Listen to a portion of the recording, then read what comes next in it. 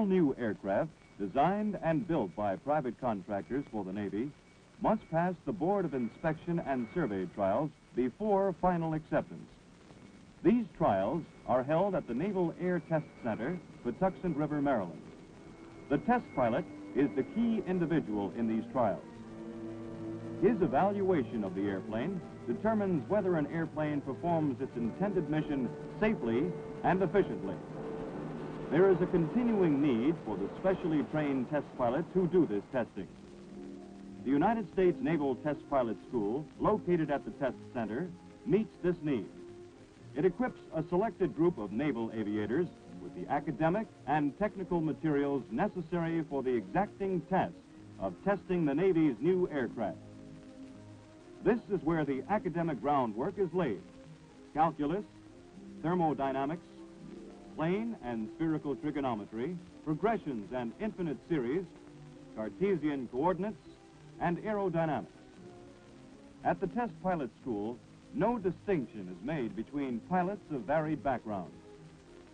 Regardless of experience, they study the same subjects, and they will perform the same flight tests in the same airplane. This pilot has 4 years of experience with multi-engine seaplanes. Here's one that put in 6 years with carrier-based fighters. The helicopter is this pilot's specialty. Here is a light attack man. Different backgrounds, different airplane types. But they all have one important thing in common. They have been carefully selected from the various fleet squadrons. Each one must have a sound engineering background, for he must obtain his own flight data, reduce that data in accordance with the academic instruction he receives, and present the results in report form. Buffet boundary as determined in this test merely establishes the aerodynamic limitations of the airplane's turning capabilities.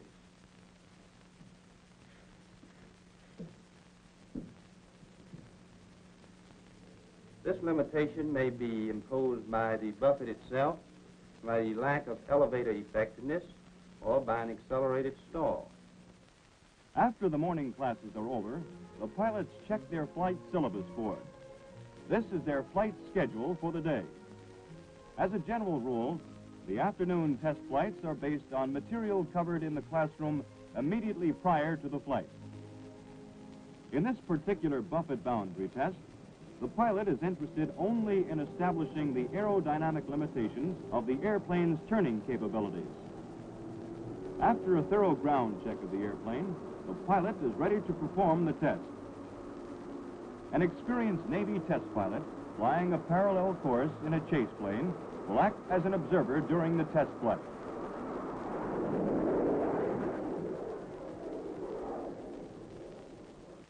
Hello, Tea Kettle 906. This is Tea Kettle 20. Report when ready to start test. Over. This is 906. Roger, out. Tea Kettle 20. This is 906. I'm going to start with a couple of windups through 25000. Mach 0.8, 100%. Ready to commence first windups. Over. This is 20. Roger, out.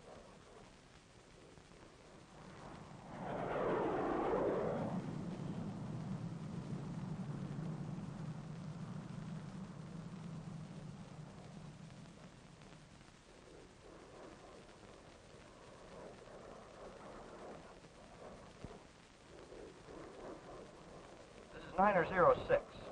Onset of Buffet, 3.8. Over. This is 20. You're in the ballpark. Stand by for windup at Mach 0.9er. Over.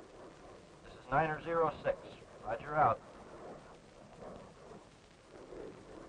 The actual flight completed, the problem is still not solved until the pilot completes his flight test report. To accomplish this, the pilot must reduce the data he has obtained during his flight, and when necessary, plot the results in a graph form. The flight report that the student test pilot prepares in his training status is preparing him for the day when he will be writing NATC reports as project test pilot. There are 7 principal sections to the flight report. Section 1, conditions relevant to the test. Section 2, Purpose of the Flight. Section 3, the scope and method of the test.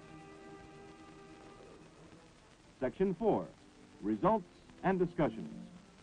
This is essentially the body of the report, and information contained here is derived directly from the data obtained during the flight.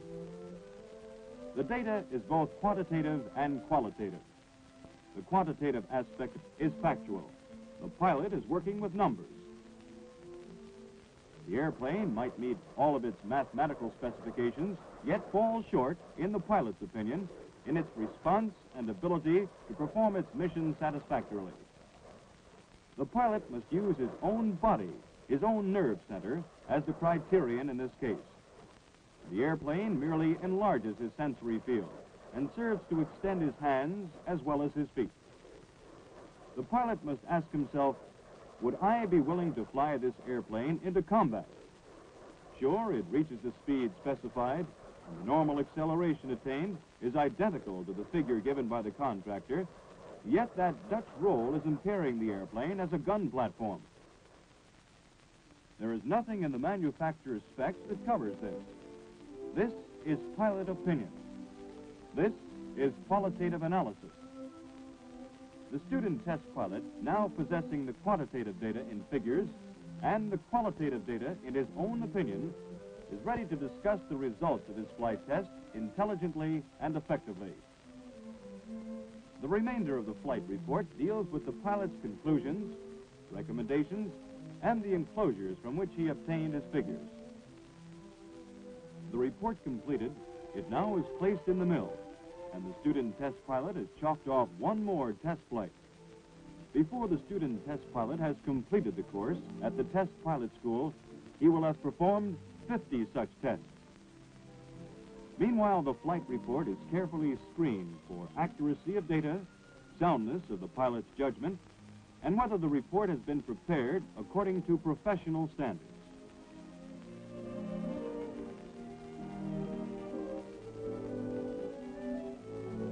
In most cases, the reports will be satisfactory. In some cases, outstanding. And every now and then, an unsatisfactory report crosses the desk.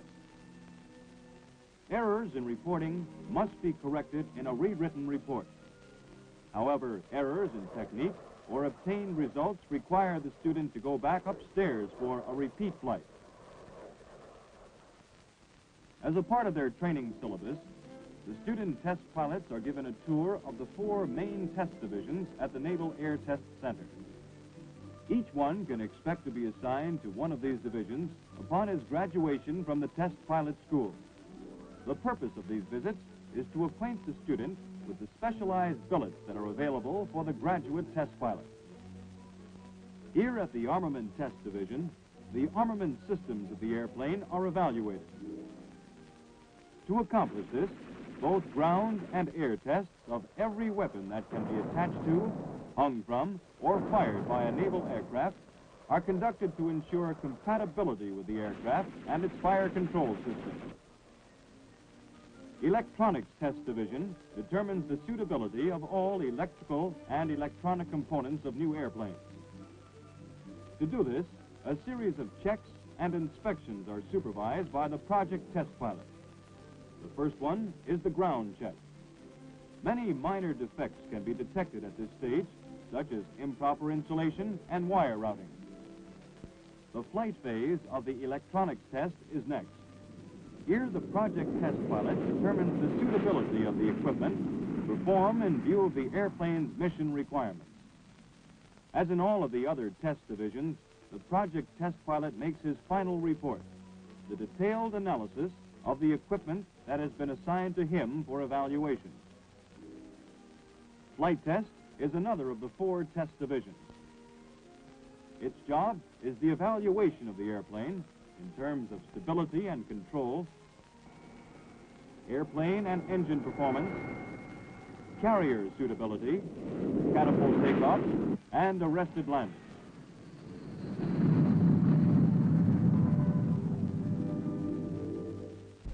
Service test. It is the job of service test to find out at the earliest possible time any major defects in the airplane affecting its service use in regard to maintenance suitability, flight safety and reliability, tactical and all-weather suitability. To fulfill these requirements, service test subjects the airplane to the usage it would receive during the first 300 hours of operation within a fleet unit. These flights are undertaken in all types of weather and simulate actual combat missions, including full armament and maximum load conditions. Service test encompasses many specialized departments, such as the aeromedical branch. Here, the clothing and survival equipments required by present-day high-performance airplanes are tested and evaluated. After completing their tour of the 4 test divisions at the Naval Air Test Center, the students once more resume their course of studies at the Test Pilot School. Fundamental dynamics, jet aircraft engines, aerodynamics, and data reduction. In conjunction with the increased load of academic subject material, the daily test flights take on a more complex pattern. Lateral directional stability, lateral control effectiveness,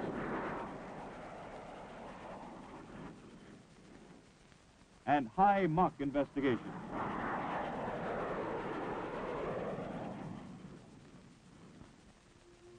The Officers Club at the Naval Air Test Center sets the stage for the official culmination of the 8 months course.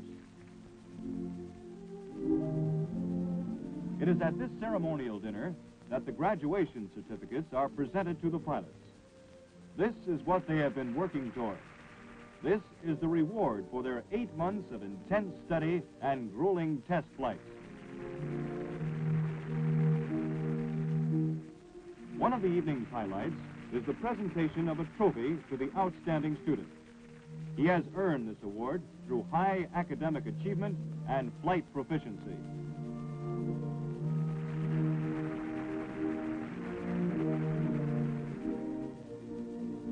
Graduates of the United States Naval Test Pilot School have gone on to distinguish themselves as aviation leaders wherever they have been later assigned, and in many instances will fly the same aircraft that they had previously evaluated for the Navy at the Naval Air Test Center.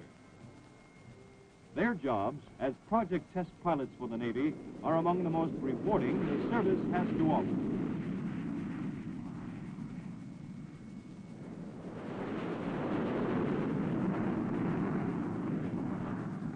They will have the responsible job of buying our future fighting machines and will contribute immeasurably to the fighting proficiency of the fleet.